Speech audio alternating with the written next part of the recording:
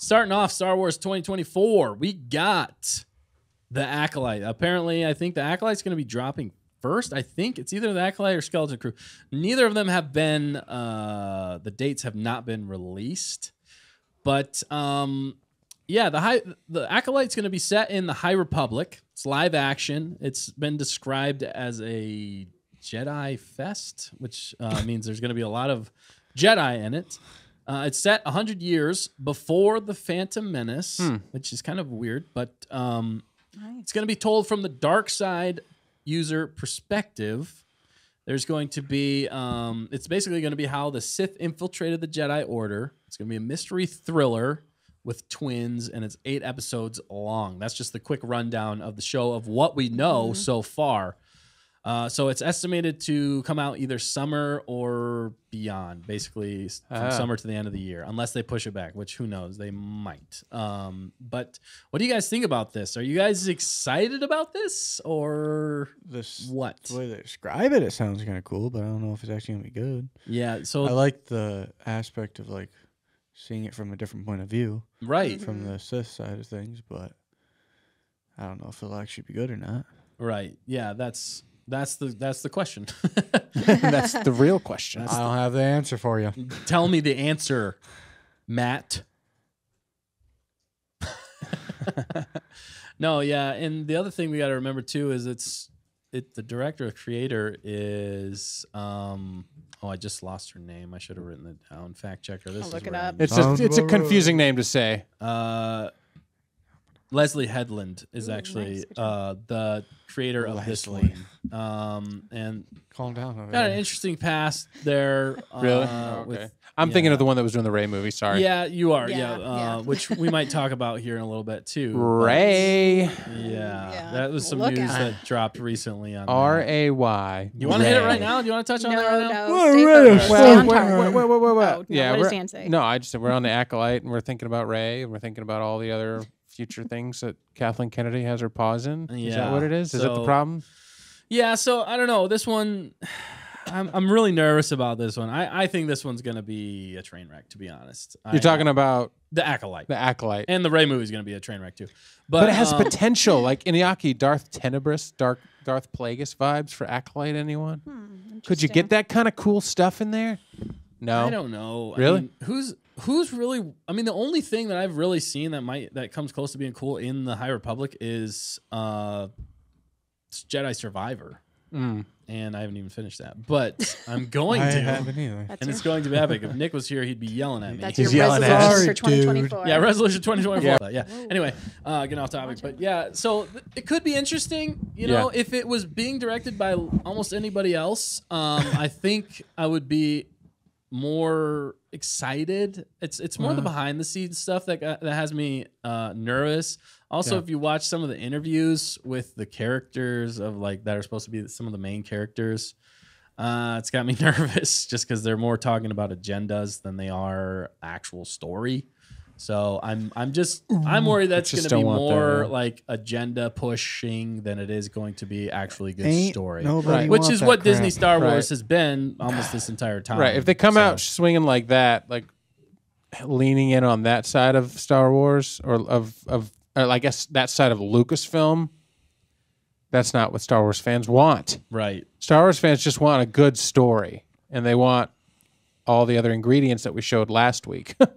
You know, and even just, they might weave something in like that, but why does it have to destroy the potential quality for the story? It doesn't. Right. We just want a good Star Wars story that ties to the things that we know and love, not destroys the things that we know and love in Star Wars. It's not that complicated, actually.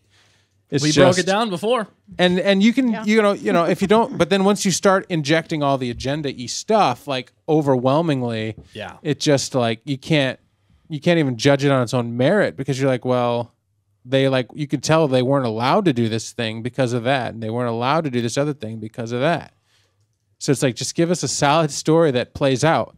And if it fits into some agenda, I mean, that's what art is, right? We can interpret what we want out of it. Don't force feed or pander, as KG said. And so did, who was the other funny, they just made fun of the Panderverse. Oh yeah, South Park? South Park. Yeah, South they Park. totally Let wrecked Let South it, which Park is do the hilarious. Pandaverse and let us Star Wars fans just determine whether or not it's actually a good story, because it can be done. And even if it's in the old High Republic time, just when you say the words High Republic, because we know of all the groundwork they've laid for that, it makes me nervous. Yeah, because like Other than when they announced the High Republic, like the trailer for like the series of the High Republic, they had like all these things written on a whiteboard, and it was like all agendas that they circled. Yeah. And you're like, what about the story? I don't even think the story was circled. Right. I don't know. I was like, what? yeah. Yikes. Terrible way to start.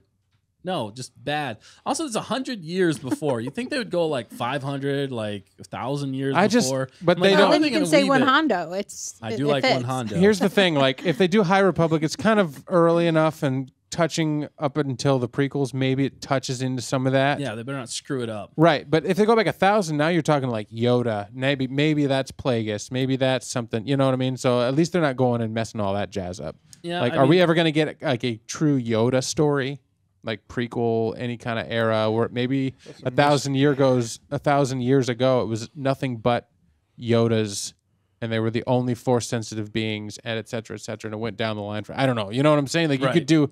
That's how you start the story of the Force or whatever with Yeah. Yoda. I don't trust anybody with the starting of the. I say never, ever, ever explore the origins of the Force. That's Yeah. my personal Unless opinion. it's George. Unless it's George. But even still, when you explain away a lot of this stuff, it takes away a lot of the magic of Mystery. it, and it's just unnecessary in some ways. So, yeah, Well, you're right. It's like a magician. You're like, oh, that was a really cool magic trick. right. I really like this magician. He does some cool stuff, and then he shows you how it's How done. it's done. You're You're like, like, oh, Oh, that's not cool. Oh, Yeah. I could have done that. Right. So then you're like, never mind. It's not a good magician anymore. exactly. The only other thing, I mean, I'm excited to see more Jedi. That's cool. That like if they actually pull off like good Jedi fights, and if they pull off a good story, I will praise it. If it's good, we will definitely give it the credit Oh, we will. it is due. And if it's amazing, we will definitely say that. I just with everything that's gone on in Star Wars, I am just. I don't know. I'm just not ready for it in hope. some ways. I've lost some hope in it with everything surrounding it. Yeah. The agenda pushing and all that stuff. It's just, it has a bad taste in my mouth. Right. So maybe it'll surprise me. Maybe I'll go in so low again.